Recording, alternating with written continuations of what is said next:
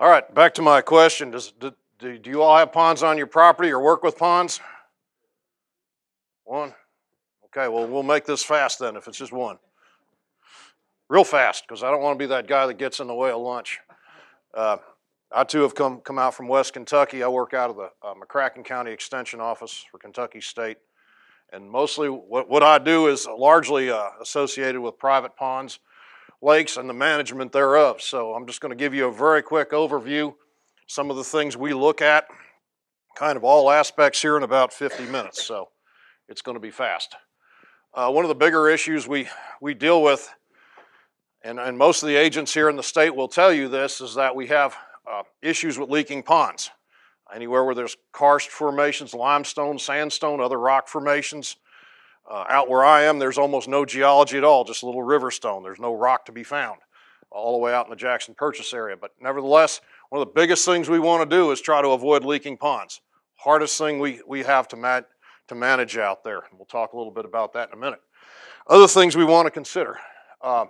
Avoiding shallow areas, 2.5 feet deep at a minimum, is good around the edges. This helps control aquatic vegetation, algae, things you don't want. In most cases, now if you're building duck ponds or crawfish production ponds, you want shallow areas. That's about as deep a pond as you want, 2.5 feet, somewhere in that range. Other things, water quality. What's going on in the watershed?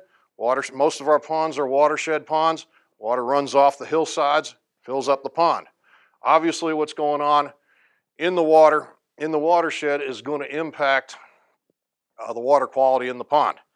And this can be fertilizers from crops, row crops, manures, even lawn fertilizer, this sort of thing. So be careful of what's going on in the watershed, and you'll be better off in terms of what's going on in your pond. So construction, site selection is very important before you build a pond.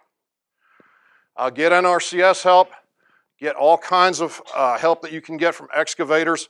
Most excavators familiar with building ponds are not going to want to put in a pond that's going to make you unhappy, because you're going to call them time and time again. You've got a hole in your property that is going to be pretty hard to fix. So get advice. We have advice here at the Extension Service.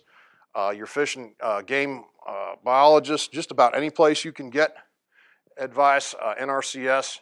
These are just a few of the rules, some generalizations, and every pond site is different about what you want in terms of what for your pond. Maybe a 3-to-1, 5-to-1 ratio of watershed per acre of pond. Wooded soils and sandy soils, you can see that can be up to the 30-to-1 ratio versus a grassland pasture type situation. So know what you're getting into when you do this. We have publications on pond construction.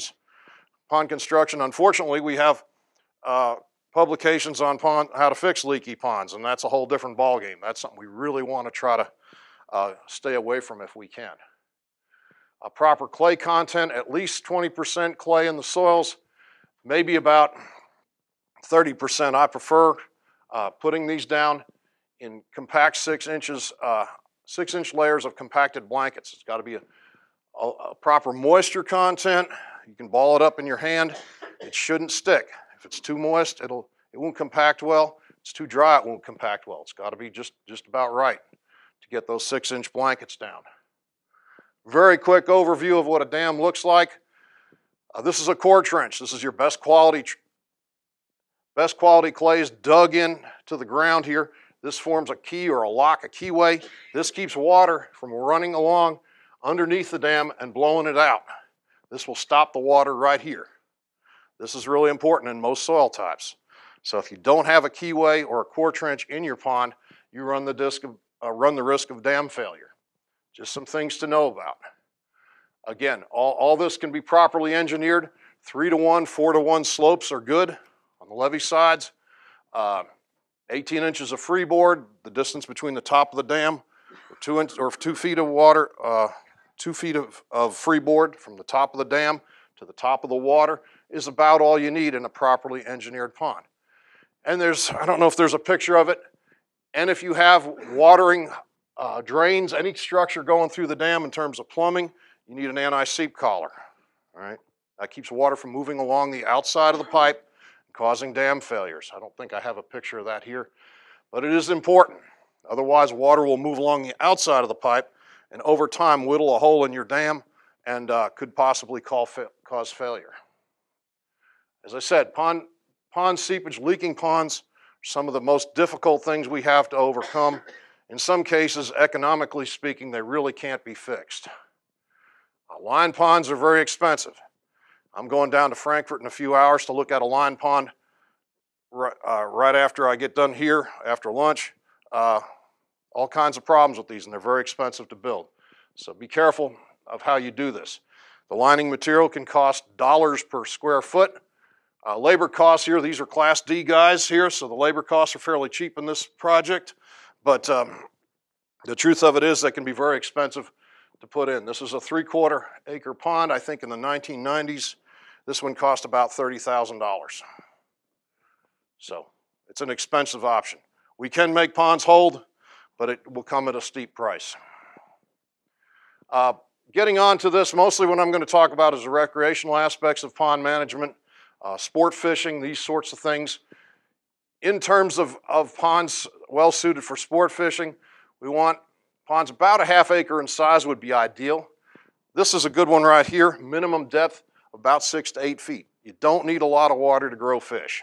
I realize our ponds are deep in places like this because of the topography, the steepness of the land, but just remember really it's that top 6 or 8 feet at the most of the pond water, first 6 or 8 feet of that pond water volume that's going to produce your fish. The rest of it, it's really kind of more of a liability, and we'll get into that later. Banks and dam, this is an important one. Keep trees and woody vegetation off the dam, bushes, that sort of thing. You can have all kinds of stuff growing around the edges if that's what you like, but keep woody vegetation off the dam. When those trees or bushes die, again, those roots will rot, and that cavity will provide a waterway through the dam and possibly cause failure. Conflicting uses is another issue. Irrigation, there's some other uses for ponds that aren't real conducive to fish production. Irrigation pond, for instance, be drawn down way in the late summer, in the early fall when you might be doing your irrigating, might not be enough water of good quality to grow fish in. It's just a consideration. Maintaining livestock and managing them, don't let them trample into the pond and use this as a bathroom in here. Again, another way to save your pond, keep your cattle healthy, and also maintain better water quality. Either gravity feeding or else in a lowland pond such as this, a gravity-fed water tank system, or in a situation like this is in a bottom, they just limited access around the pond just to a couple drinking areas in this 2-acre pond to allow livestock to get in there. They'll trample a bit of the bank, but they're not going to trample the whole perimeter of the pond. To establish good fishing, these are fish species you want. And this is important because people have a way of throwing all kinds of stuff in their farm ponds and then being unhappy with the results. The species in question here, largemouth bass here, bluegill, red ear sunfish, channel catfish if you want them. These two are optional. These two form a predator-prey situation, in which the bluegill provide food for the bass keep down the number of bluegill. If you stock these fish accordingly in the right numbers, you'll have a good predator-prey population in there, and they will feed each other pretty much. They'll take care of each other. You don't need to add artificial feed. These species can be added as a supplement if you want them, but they're not critical. These two are to maintain that predator-prey balance. Ideally, what we'd like, bluegill probably somewhere up in the 6-inch range, 1/4 pound, largemouth bass up over 1 pound. Most pond bass are going to be in the 1 to 2 pound range, and those are the ones that are going to do most of the work in the pond. So keep that in mind. We want harvest-sized fish of good quality and good condition. Species you don't want. Okay, to review, anything other than these you don't want. The problem with these other species, Crappie is a great fish. Everybody in Kentucky loves crappie. Fish and Game Department will tell you this is a big water fish, probably ponds, lakes suited 50 to 100 acres in surface area. These other fish, all these fish here that you see in this picture have a habit of reproducing like fruit flies in the pond, tiny young, and they can stun at a very small size. 2-3 inch bullhead, this little square-tailed catfish right here, can reproduce yellow perch probably at 2 or 3 inches in length. They will just stunt down, mature at a very small size, and you can have a pond full of them. You have to trust me that it's a whole lot easier not putting these things in your pond than trying to get them out later. Getting them out later often involves poisoning the water, getting rid of the entire fish population, and starting over again. In Kentucky, it's probably going to take you 1 year to 2 years to get a good fish population in your pond. So this is not something you want to mess up and waste a lot of time and some money waiting for fish to come along that you can stock because you've stocked in species of fish you don't want in your pond. So let's talk about fishing. I get a lot of landowners now that call. They bought some farm property. It's got a pond on it. They really don't know. They really don't know what condition their pond is in. Assessing the current fish population sounds difficult. Does it provide good fishing? That's really what we're trying to do here. So that's what you got to go out and try and do. If you really want good fishing in your pond, you're not a very good fisherman, fisherwoman yourself, send somebody out there that is.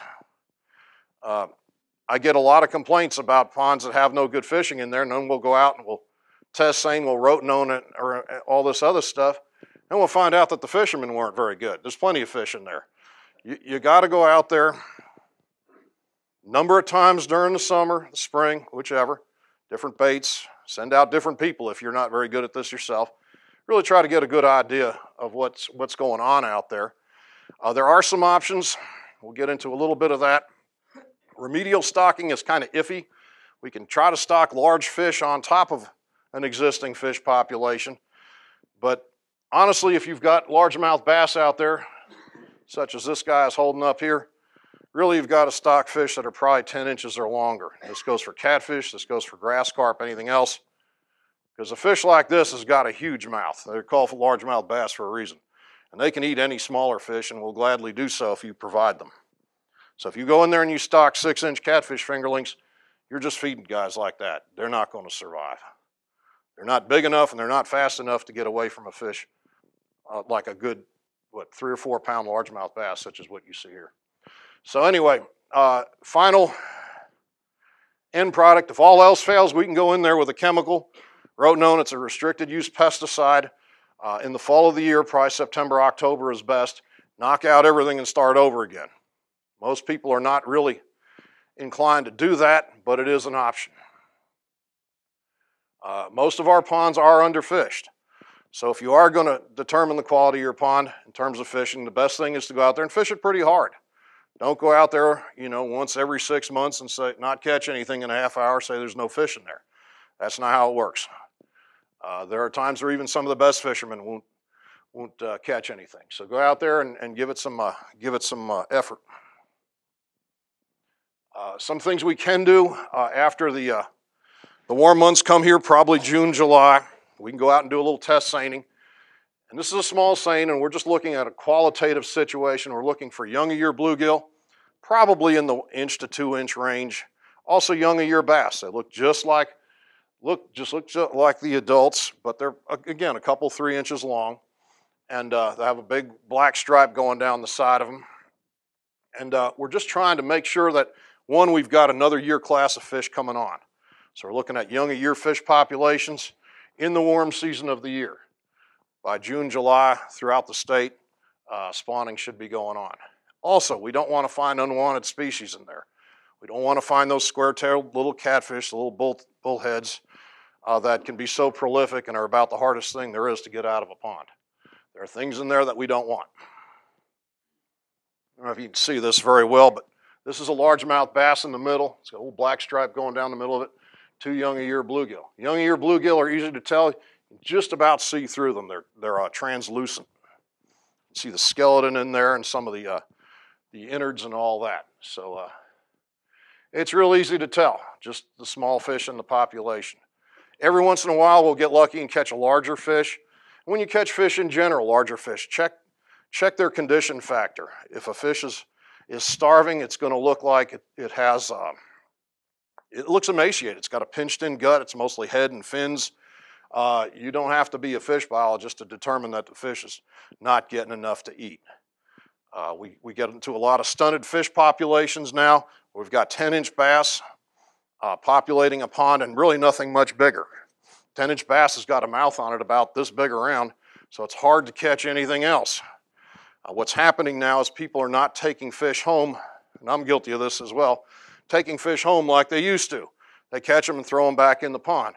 Well, over time, the size of the bass goes down and down and down, and the numbers go up. So you are going to have to remove some bass from your pond, depending on how fertile it is, just to keep the size of those fish up. Otherwise, you wind up with a pond full of 8, 10-inch bass. They're real healthy, they're reproducing, but that's all you're going to have. So you're going to need to harvest some bass, but not too many. It's an art. It depends on pond fertility. It depends on the size of the pond, all sorts of other factors. But you'll know if you fish the thing often enough what's going on.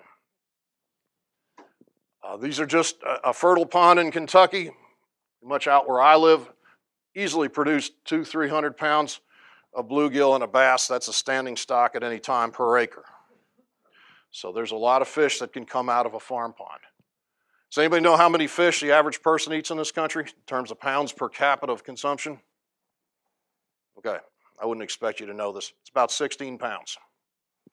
So a farm pond can feed a family of 4 for quite some time, given that the average person may eat, 15, 20 pounds of fish per year.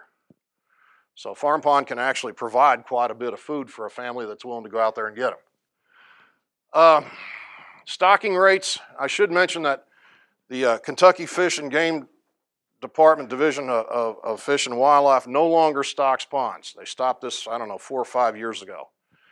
So these are some numbers he cobbled together from those initial stocking rates. Remember, this is from a pond that has no fish in it, either a new pond or one where the fish population that was in there has been wiped out. So these are small fish going into an unstocked pond. Typically 2 to 3 inch bluegill, probably about 200 per acre in the fall of the year. Oftentimes I'll put a catfish in at 50 fish per acre if you want catfish in there. Again, channel catfish, the fork-tailed catfish, not the square ones. They've got a fork in their tail. And if you want those in there, they're a good fish to have in your pond. They're not critical. Oftentimes, 2 to 3 inch fish, in terms of largemouth bass, about 60 per acre in the spring. That's the recommended stocking rates and what we'd be looking for there. It gets much trickier, again, if you've got large fish in the pond and you're trying to stock fish on top of it. It can be very difficult. But this is what you would look at for a new pond, or a reclaimed pond as we would call it. And this should provide you that bass-bluegill dynamic where the bass will feed on the bluegill and the bluegill will provide forage fish essentially for the bass. It does work pretty well in those combinations. I know some of you might be from Ohio. Midwestern, southern states all have a stocking regime similar to this for bass bluegill populations in their farm ponds. It might be a little different. Your Fish and Game Department from whichever state you're from has a little booklet about these things. Unfortunately, Kentucky's is out of print right now. Not something I'm real happy about, but that's the state of the state. I know Ohio has a pretty good one. I've looked at it. Again, excuse me.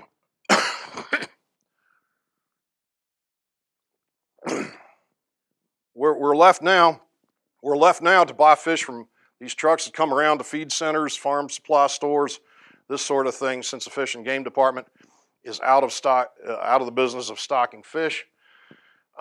Larger fish can be expensive. The larger they are, the more expensive they can be.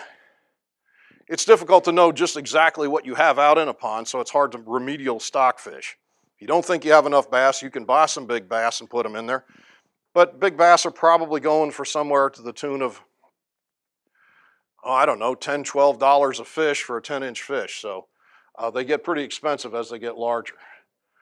Also, again, if you've got large bass out there already, remember this, 10-inch fish or longer to stock on top of a mature bass population, or basically you're just bringing a seafood restaurant to them by throwing little fish in there. In fact, if you do it often enough, they'll sit there and wait for you. It's pretty discouraging.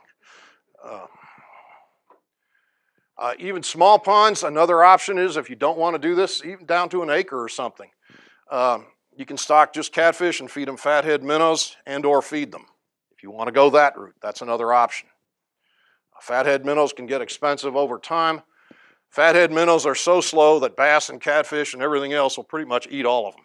If you want to stock fathead minnows, they call them crappie minnows around here, rosy reds.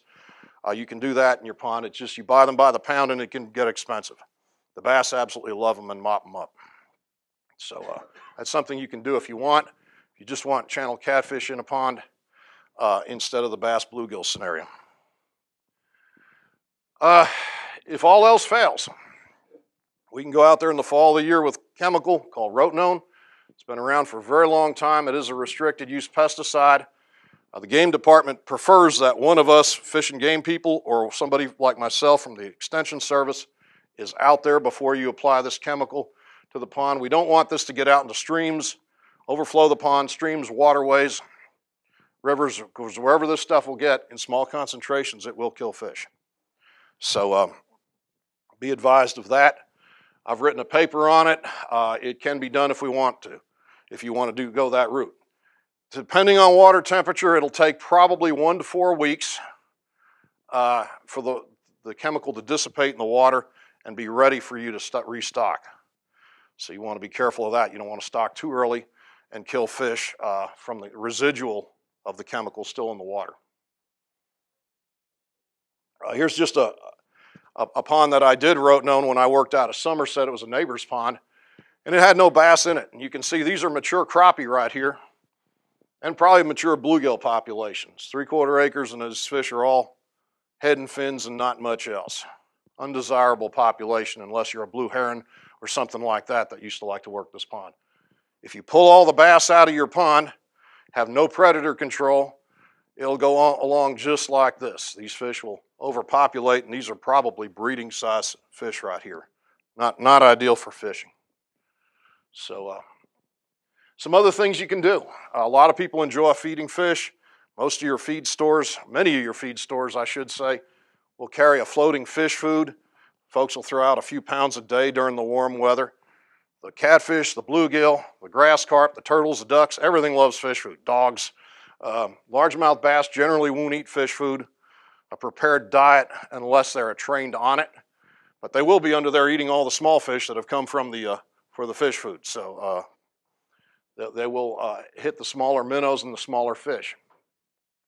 Ag limestone, I don't recommend you go about it this way, but adding ag limestone, if your waters, soils have low pH, if you're living in a limestone-rich area like I see around here where there's a lot of limestone, this probably isn't an issue. Standard liming rate I use out in Graves County, McCracken County, where I live, probably somewhere 4 to 5 tons to the acre. Our limestone is not that great out there. It's probably about 60% reactive, something like that. I don't recommend most people fertilize their ponds. The Fish and Game Department and I disagree on this. Unless you're a really hardcore fisherman and really want to push your pond hard, I don't recommend that you fertilize your ponds. If you run a sportsman's club, if you're an avid fisherman, we'll talk about it. Once you start fertilizing a pond, the pond and the fish in it become dependent on that external source of nutrient, and you've got to keep it up year after year. Probably somewhere 8 to 10 applications, spring, early summer, and that can be an expense and something that most people don't want to get involved in. Aeration, I'll talk a little bit about that here in a minute. It's good insurance policy for your pond. If you have electricity or something near your pond structure, near the bank, that's good to get into, but it is expensive. Again, I'm not sure how appropriate this is. I know Western Kentucky, parts of Southern Kentucky, and Eastern Kentucky in particular, where there's no limestone in the soils, no karst geology, keeping alkalinity up is important, supporting fish populations. We want to stabilize pH, keep the pH from moving around on a daily basis. This allows the fish to put more energy into growth. And needless to say, it's a whole lot easier to lime a pond that's not flooded than one that is. For flooded pond, you pretty much just go around the pond the best you can in dry conditions and blow some limestone in there the best you can. Just ag limestone. I can do an easy water test at my office. We're looking for alkalinities of greater than 30 milligrams per liter. Ideally, alkalinity, the buffering capacity of the water, should be up around 50 to 100. That's desirable. And we would like to have pond muds near a pH of 7. So you look at an alfalfa liming recommendation. We use the alfalfa liming recommendation that UK has for our ponds because we don't have one specifically for pond liming. You can't really put too much lime in a pond unless you absolutely fill it up. There's just a point where it's not going to be of benefit to you anymore. If you've got real clear water like this pond over here, pH was pretty low in that one, probably around 5, something like that. Your pond is a good candidate to try adding ag limestone in.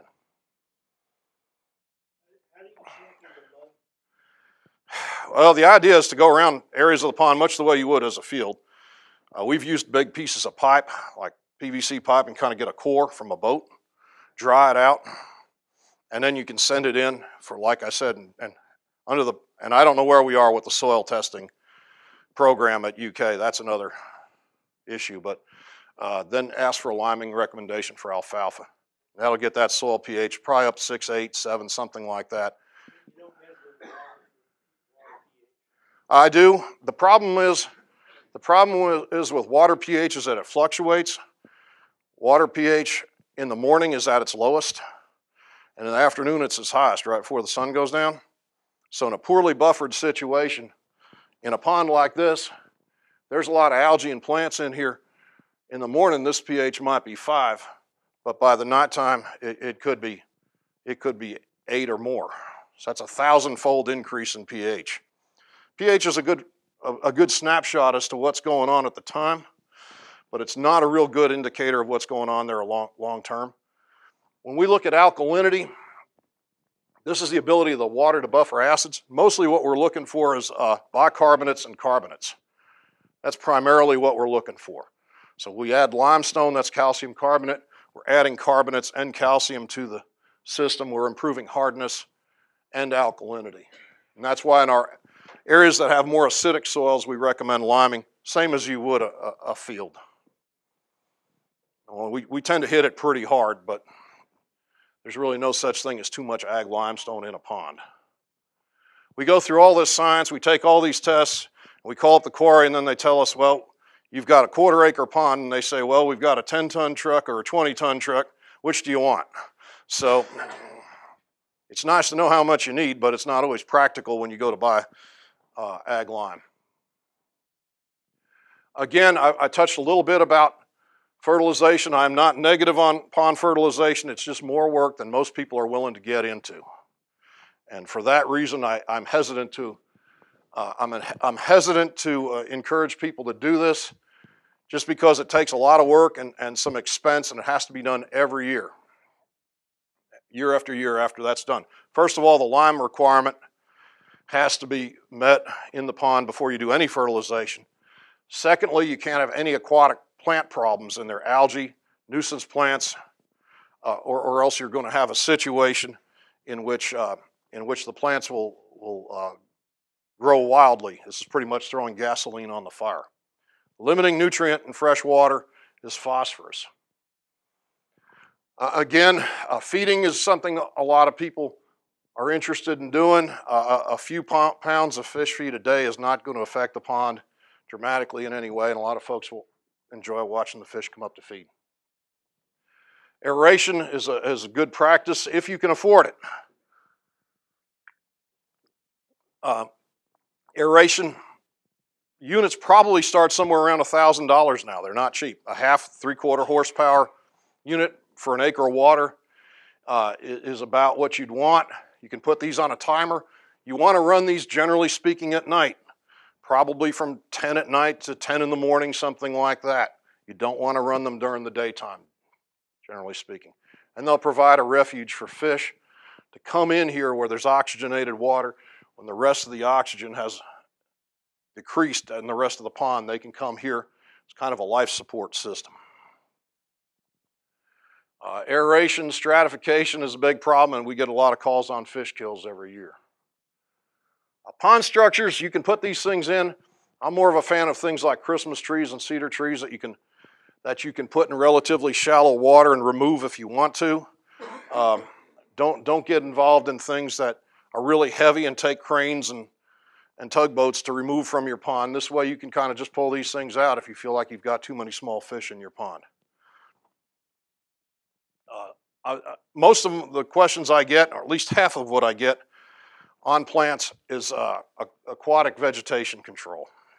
So we're going to talk a little bit about this. One, we need to know what the pond's being used for. Are we watering livestock, irrigating, watering turf, such as a golf course might do? We really got to know all the uses for that pond before we start making any recommendations, especially when it comes to chemicals. We need to know a little bit about water chemistry and also the physical nature of the pond. This one up here in the top, identifying the plants or algae first, is critical. A lot of the information we get is wrong. Folks don't know their plants, so it's hard to solve a problem if you can't identify it correctly in the first place. So that's what we'll set out to do. Our plants are pretty much arranged by their overall ecology, either submerged plants completely underwater, floating, or emergent. Emergent plants are ones that grow in the wet soils and stuff, but have some parts sticking up out of water. Cattails, lily pads are a good example of emergent plants.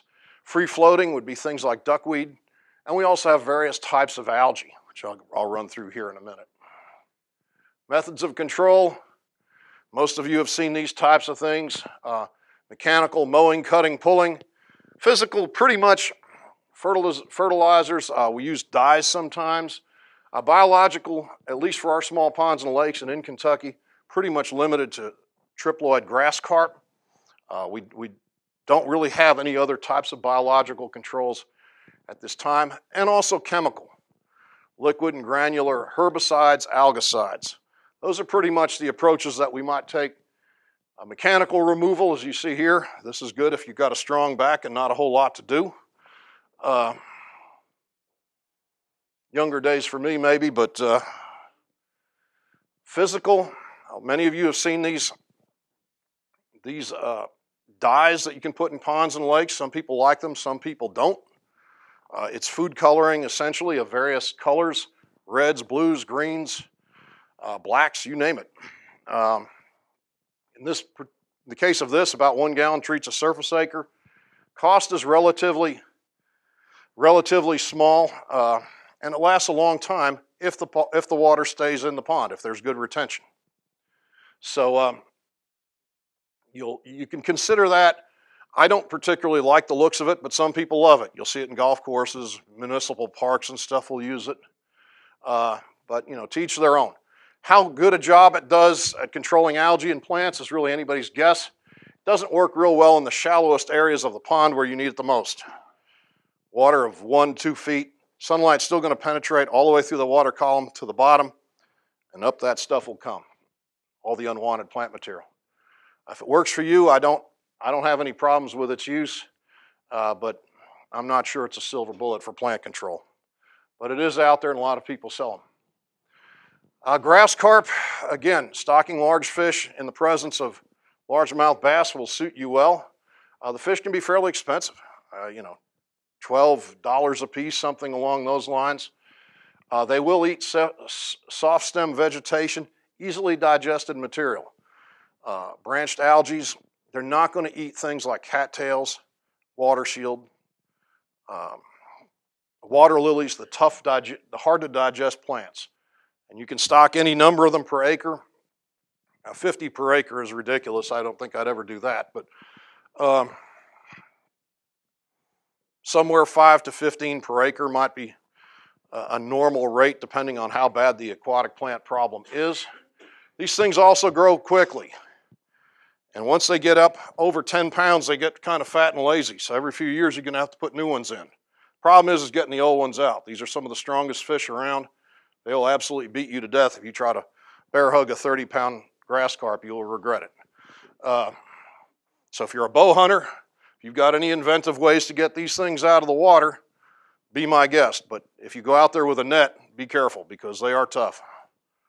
I've handled a lot of big fish, and I'm not sure I've handled anything stronger than a grass carp. And this is like a missile head right here. It's like almost like a spearhead. And you don't want to have one of those things charge into you. They can really put the hurt to you. So be careful if you decide to try to remove these by hand. Again, wet finger in the wind, stocking rates for grass carp. This is more of an art than a science for sure. They're not going to eat everything, but they will preferentially feed on some types of plants versus others. Filamentous algae control. This is probably the one we get the most calls on. We can use any kind of number of algicides.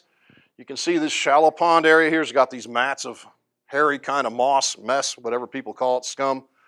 You can use copper sulfates, peroxide-based algicides, diquats, chelated coppers. There's a number of things we can go after with algae. The problem with algae is it generally comes back in about 2 to 3 weeks.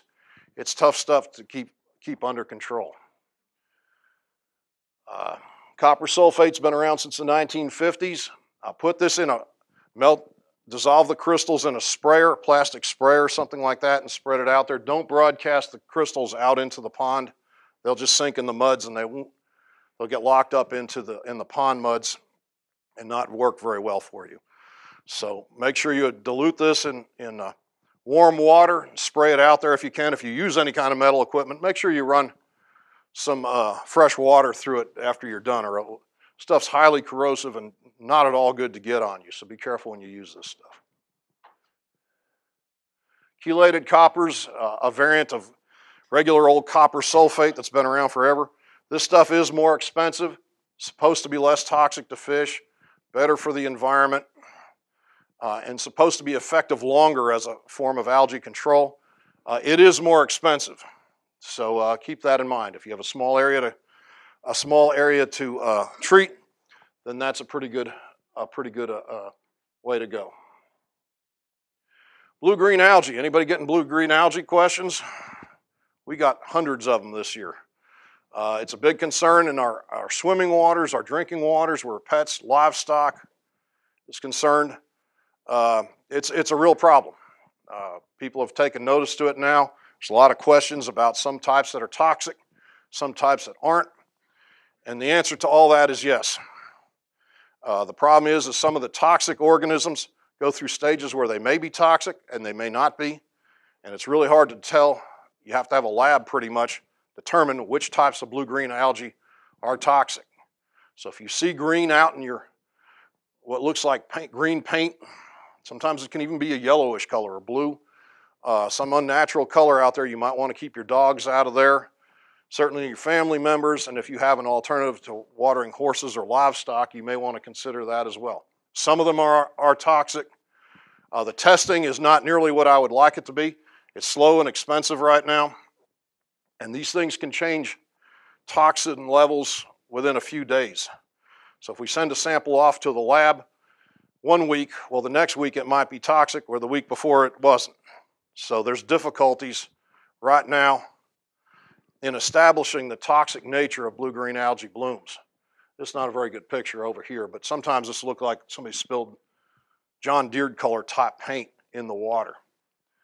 So you're going to have to hang with us. What we would really like is something that we can pretty much field test these types of situations with. 1, for toxic organisms, and 2, for the level of toxicity that's in the water.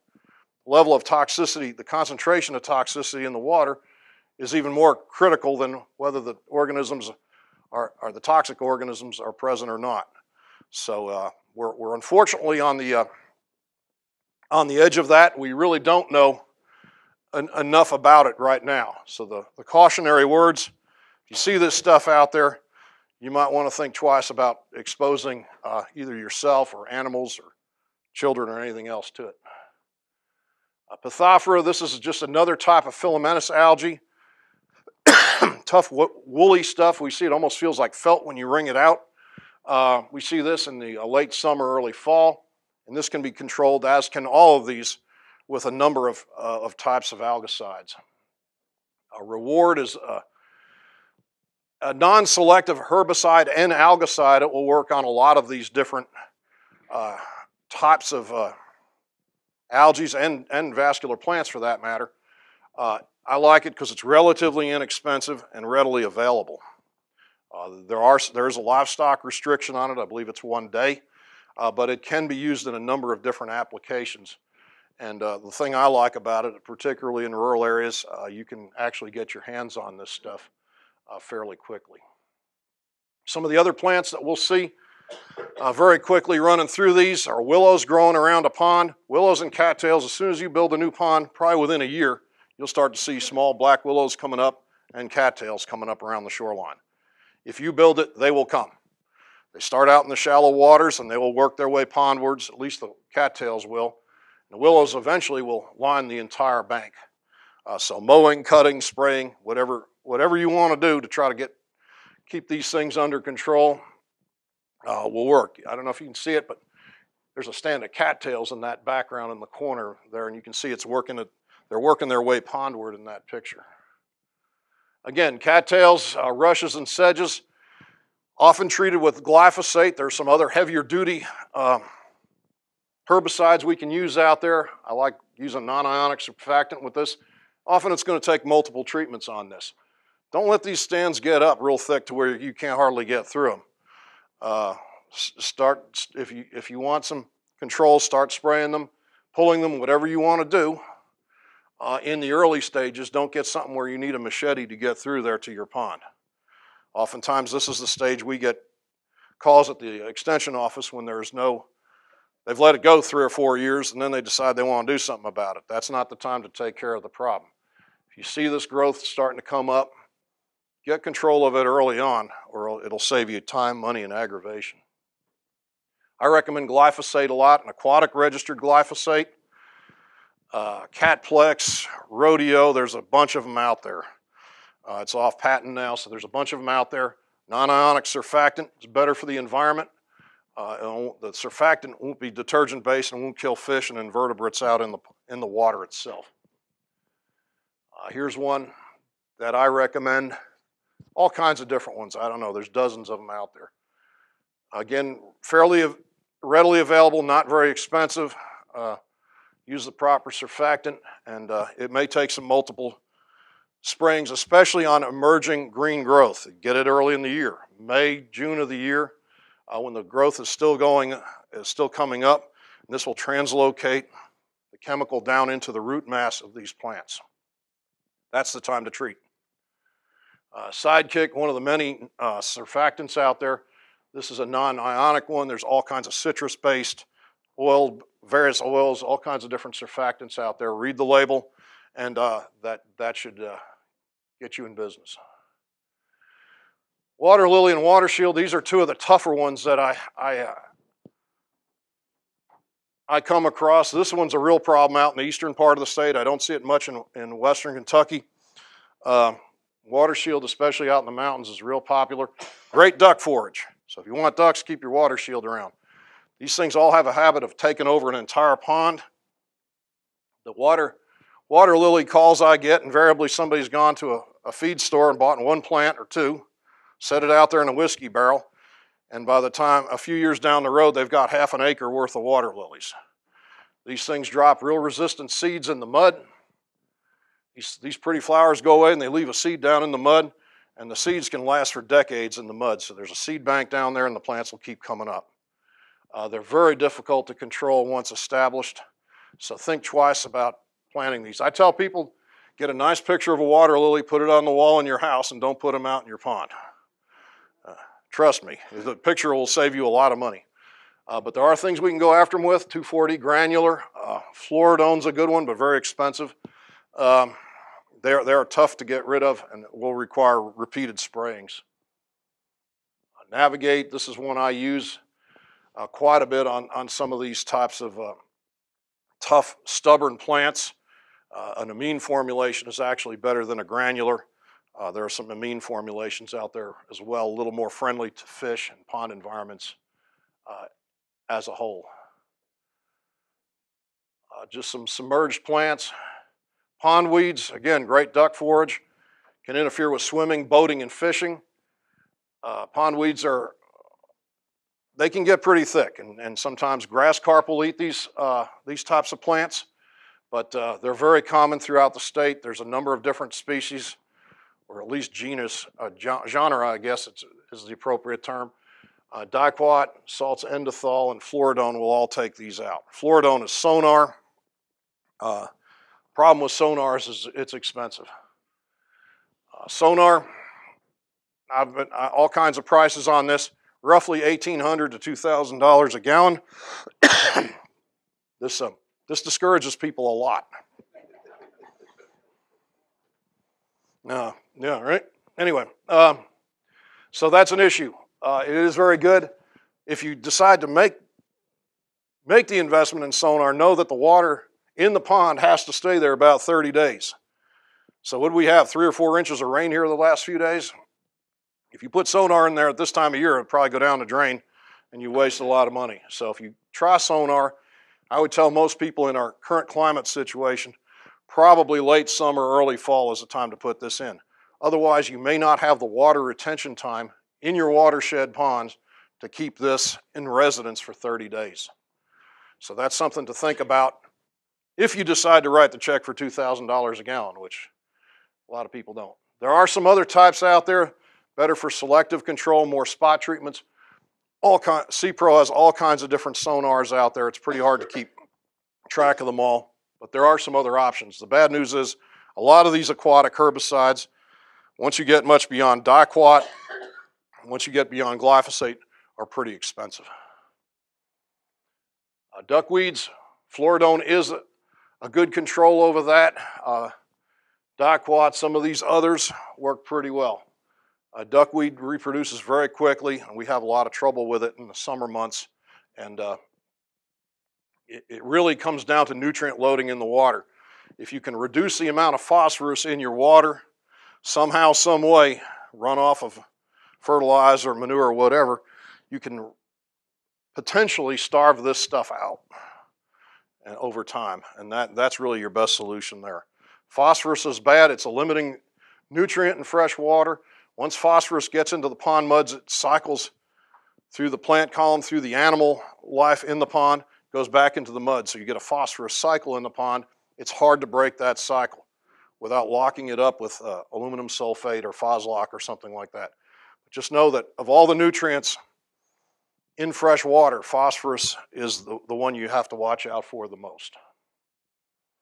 A water meal, a cousin of duckweed. It's the smallest vascular plant there is, and it's very difficult to control. We've got about three chemicals that we can use to control water meal with. Sonar, fluoridone being one of them, flumioxazin, some others. They're all expensive. This is a very difficult plant to control. Again, you have to have residence time, 30 days or so in the pond. Nutrients are always an issue, and it's just simply the most difficult plant we have to control. And given the warmth of last summer and the length of it, we saw this pretty much throughout the summer. Usually, years past, I would see this late fall, or mid-summer, late fall, or early fall, something like that. Now, I pretty much see it year-round. So it is a problem, and probably the hardest plant we have to control. Again, reading the labels do change from year to year. As you would with anything, follow the label and the directions. The agents here, myself, will be glad to help you. We can get a lot done nowadays via email and text messages and everything else. Here's my website right here. I'll be around through lunch if anybody's got any questions. Just some overall things to consider when you're managing your pond, just some summary.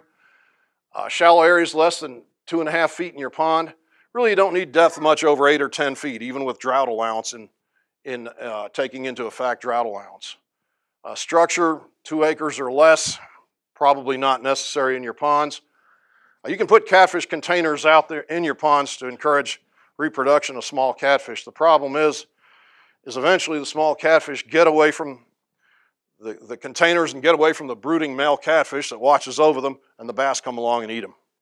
So if you want catfish in your pond, you're probably going to have to stock large catfish in every few years just to make up for the lack of reproduction that goes on there. This is a big one. Don't let your friends, neighbors, buddies, whoever, put fish in from other ponds or bait buckets. Really hard to get them out once they're in there, and they may not be doing you a favor. Don't over-harvest your bass. And some things to do. Fish the pond. You may want to keep records. Keep some kind of records of how big the fish were and how many came out of your pond. That way you'll know just what's going on out there. Manage vegetation and water quality, and control fishing access. I've got a friend that lets me fish his pond. Well, he started letting another guy fish, and then pretty soon there were people from other towns and such fishing the pond. He had no idea what was going on out there. So keep that in mind. You want to have people fish your pond, but you don't necessarily want the whole town there. People don't respect your property. They leave lying, beer cans and garbage all over the place. It's sad, but it's true. Control shoreline vegetation. Check the pond often and throughout the year. There's stuff going on out in ponds during the wintertime. Just most people aren't aware of it because they don't really necessarily interact with that environment on cold, nasty days like this. But there is stuff going on out there. That's pretty much what I got. Any questions? Time for questions. All right, everybody wants to eat.